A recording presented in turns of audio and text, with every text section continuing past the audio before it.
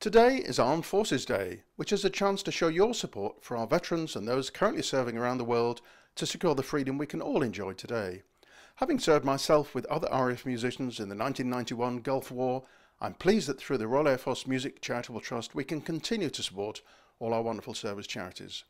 When our concerts resume, hopefully next May, please join us to hear some great music and entertainment from the Royal Air Force bands, and in so doing help us raise even more funds for this vital work.